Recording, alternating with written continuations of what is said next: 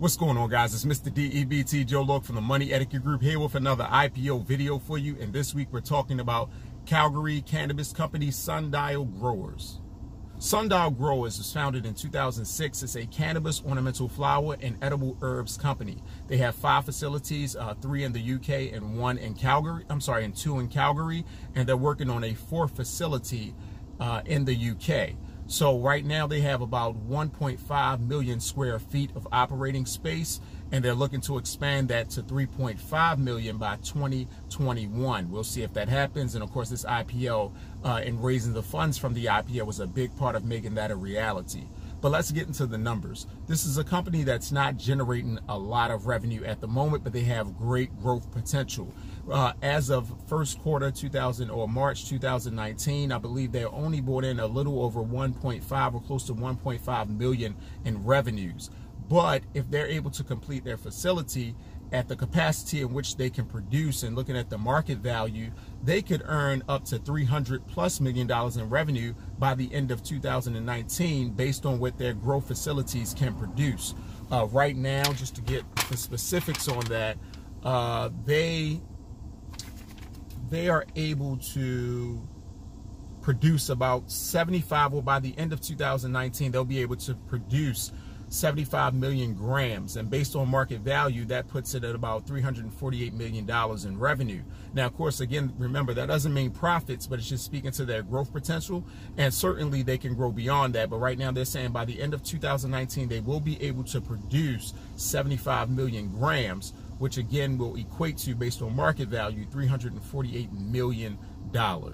Right now, when it comes to their debt, they're heavily, I won't say in debt, but they are, at least because of their debts, and they took a lot of loans to purchase their facilities, to get their manufacturing done. Because of that, and because of the growth rate that they're going they're pretty much operating at a net loss. As of March 2019, they've lost $12.6 million. Okay, that's their net losses, and they're on pace. If you look at the last 12 months, I believe it's about $50 to $56 million in losses. Again, a lot of people don't like to see that as investors, but you have to look at the growth potential of the company and look at what they'll do after they get these IPO funds. Right now, they're saying that that money won't be used to just pay off debt. That money is going to be used to acquire other companies in the cannabis world. It's going to be used to make sure that production is completed at a maximum value. And honestly, they want to make sure to do all renovations for their new facilities, which they're already building. So they're going to expand their potential capacity to produce more, which in the world of cannabis means a lot. And certainly, of course, they're not operating in the U.S. yet, but they're preparing for full legalization in the United States and to be able to operate instantly or pretty much immediately in the United States. So again, right now they're in Canada, they're in the UK, but they do look to expand in the US and be ready as soon as you have federal legalization of marijuana. They want to be a big player in the cannabis industry. Also, they are going to be invested in CBD and looking at the medical treatment for cannabis. And they do have, and I'll attach a map, you'll see, they do have a plan on where they would like to operate. And we're talking about everywhere from the UK, even the United States, but all the way down to South Africa and Johannesburg, which is another emerging market when it comes to cannabis.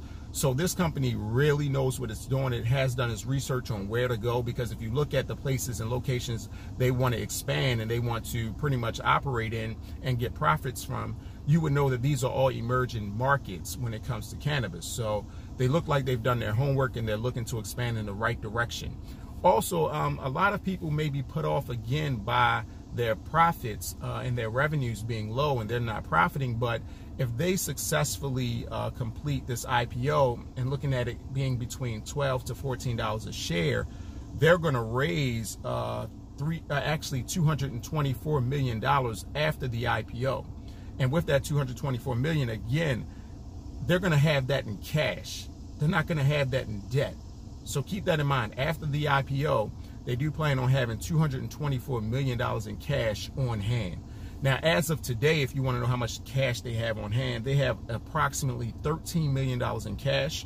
And with that, they also have $6 million of biological assets, meaning $6 million of product that can reproduce, not stuff that's going to be shipped out, not inventory, which is ready to go out, but they're plants that produce more. So they have about $6 million in biological assets and $5 million in inventory that's waiting to be shipped out. So in total, when you look at all their assets, they have about $40 million in assets, but the most important thing to pay attention to again is that they have $6 million in biological assets. So they are ready to produce more and they're ready to grow. It shows that they're really setting up for expansion. And I'm not going to say that they're going to dominate the cannabis market, but they certainly are going to be a major player.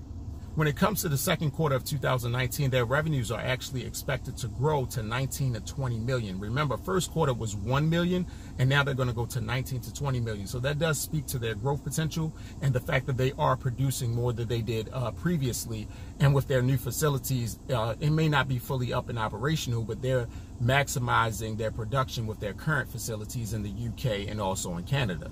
So again, just a quick recap, Sundail Growers will be releasing their IPO this coming Thursday or Friday. I believe it's Friday, under ticker symbol SNDL. It will be on Nasdaq. Again, SNDL. The price is going to be between $12 to $14 per share.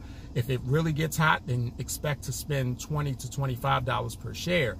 And that's still, based on most estimates, undervalued when it comes to the potential of the growth potential and revenue potential of this company.